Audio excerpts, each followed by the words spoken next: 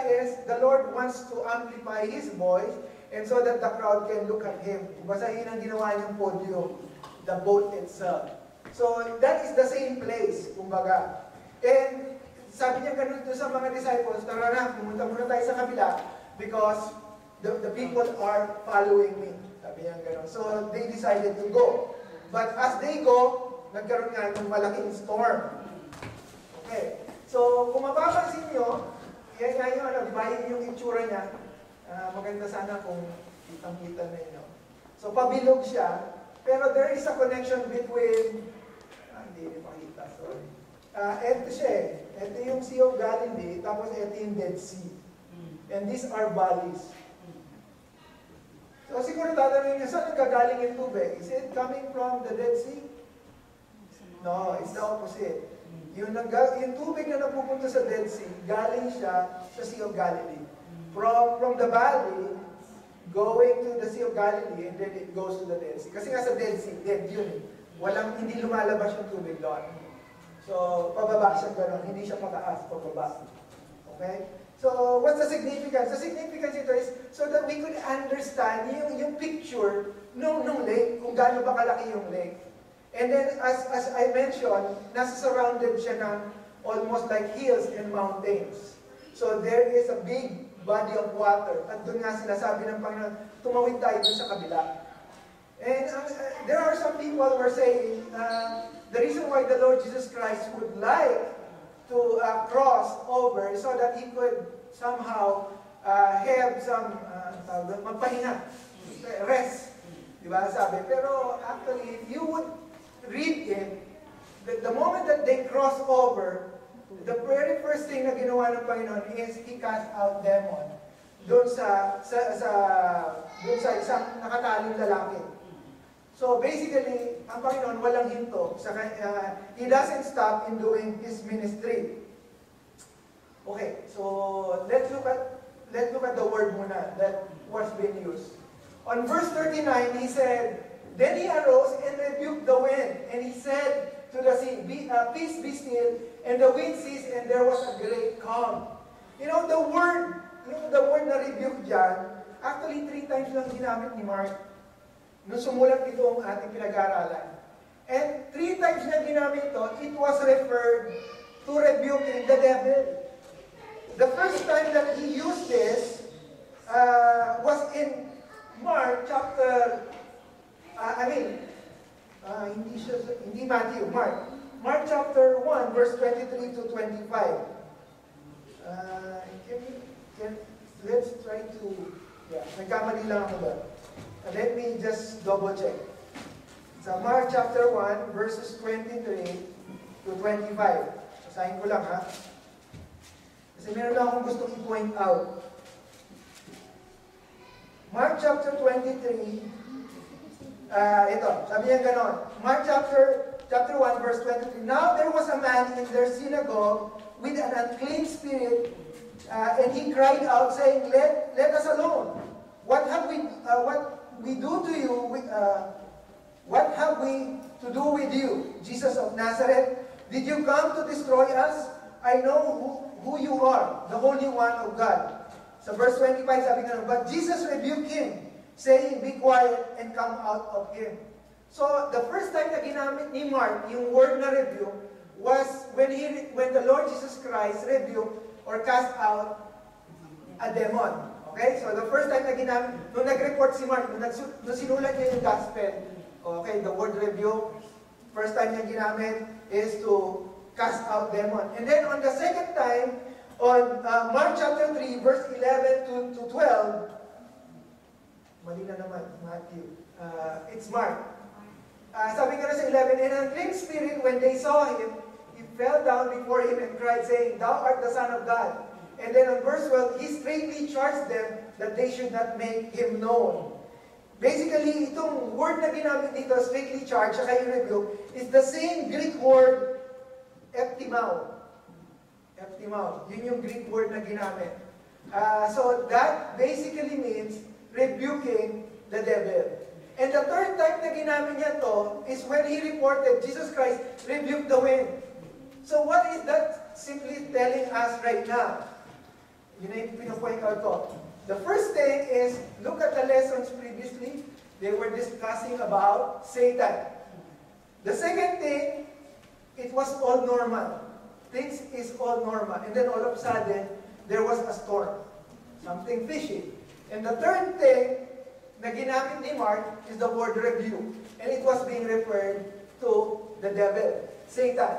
So, sabi nga nila sa husgado, if you have three collaborating specimen, it is most likely, it is pointing to that same situation. So, basically what I'm trying to say here is that storm is not a regular storm. It was made by, or it was produced by the devil himself. Siguro tatanungin ninyo ako, pwede ba mangyari yan? Of course. Remember, the intention of the Lord Jesus Christ was to cross to the other side to what to do? Ano yung gustong gawin ng Panginoon? To share the gospel, di ba? To reach out to those people. And the enemy is like a roaring lion. He would like to stop anything for the ministry. And siguro kung tatanungin natin, if we're going to ask ourselves, it is the same for us. Now, sometimes we are doing the work, we are doing the ministry, but the enemy will continue to stop us. Di ba? Siguro tatanungin nyo, bakit ganon? Kasama naman nila ang Panginoon. The Lord Jesus Christ is with them. Why is it that they still encounter the storm? Well, the truth of the matter is, God will allow. Inaalaw ng Lord yung mga bagay na to, all these things to happen in our life. The problems that you're having right now, the storm in your life, God allows it. Yes. Diba? Remember Job? Diba, inalaw ng Lord na magkaroon ng storm si Job sa buhay niya because of, he wants to showcase yung faith ni Job. Okay, so now we know that the source is the enemy. Now, let's look at the situation. Let's look at the situation. Ano ba yung situation? Now that we know, let us try to study our second point. I guess reading our main text in a shallow manner without looking at the surrounding verses can easily make us jump to a conclusion that this is a simple case of faith issue. It basically teaches us to practice our faith, and if we do so, nothing bad can happen to us. Siguro, this is the very first thing na naisip niya, yung chapter na yan, ang gusto lang ituro sa atin ng Lord dyan is for us to, practice our faith. Actually, in some sense, it was true, but it's not the completeness.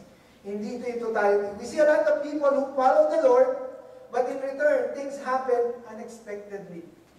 Diba? Nananampalataya naman ako, Lord. But how come? May mga ganun pa rin problema. Yung mga ibang tao, Lord, I am so faithful. But how is it that I still lost my grandmother?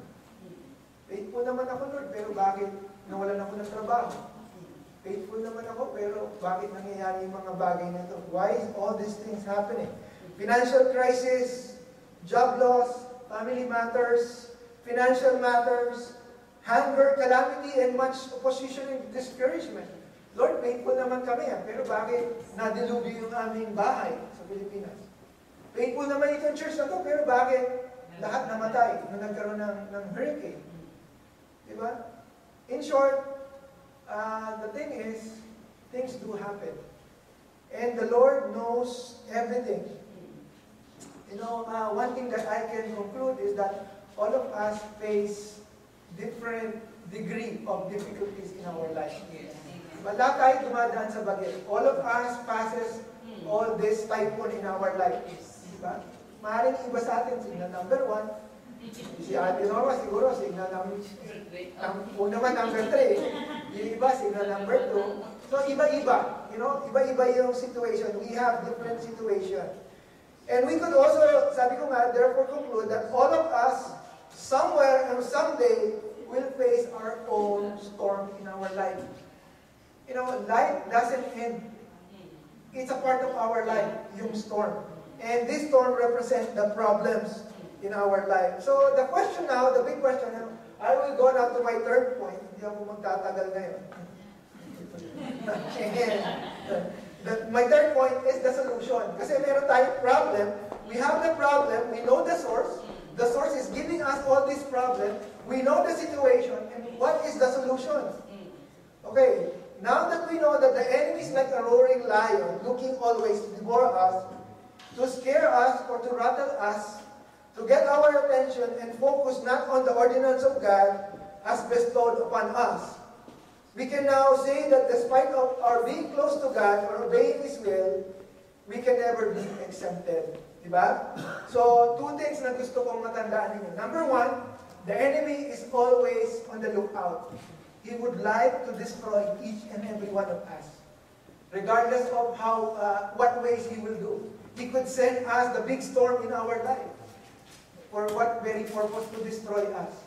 And number two that I would like us to understand is that we are not exempted. Even us being Christian right now, we will still pass all these typhoons or all these storms in our life. Challenges. Things happen and it happens because God's allowing it to happen for a reason. And I guess the question right now is how should we respond in the facts of life?